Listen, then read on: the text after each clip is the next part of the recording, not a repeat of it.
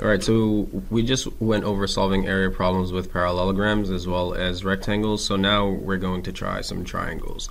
So for a triangle, we have to remember that we have to use our formula, area equals base times height. Alright, there we go. So area is going to be equal to the base times the height, divided by 2 for triangles. So a boat has a triangle in the has a sail in the shape of a triangle, so it could look something like this.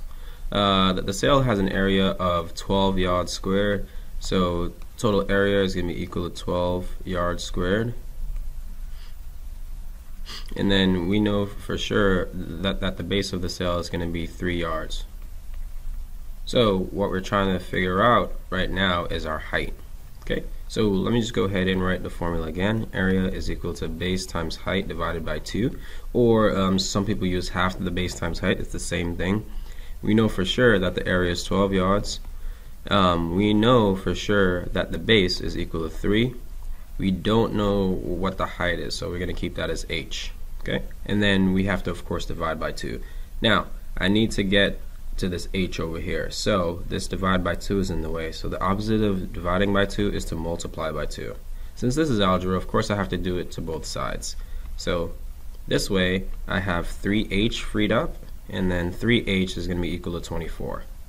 Now I'm just going to go ahead and divide by 3 on each side, divide by 3. So in this situation, h is going to be equal to 8 yards. Right? My height will be equal to 8 yards. Okay, so let's go ahead and try our second example.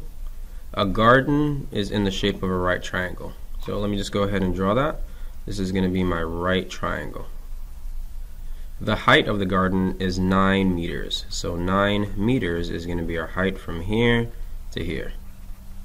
If the area of the garden is 22.5 meters squared, what is the base of the garden? So it's this thing down here that we're trying to figure out. I know for sure that the area is equal to the base times the height divided by 2. I know that the area is 22.5, and I know for sure that the height is 9. I just don't know the base. Okay, so what I'm going to do here is I'm going to multiply by 2 in order to get to that b. So multiply by 2 on this side and multiply by 2 on this side.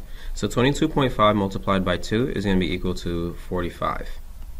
Then we have 9b.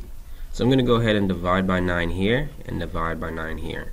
So my b value is going to be equal to 9. It's going to be equal to 5 meters. B value is equal to 5 meters.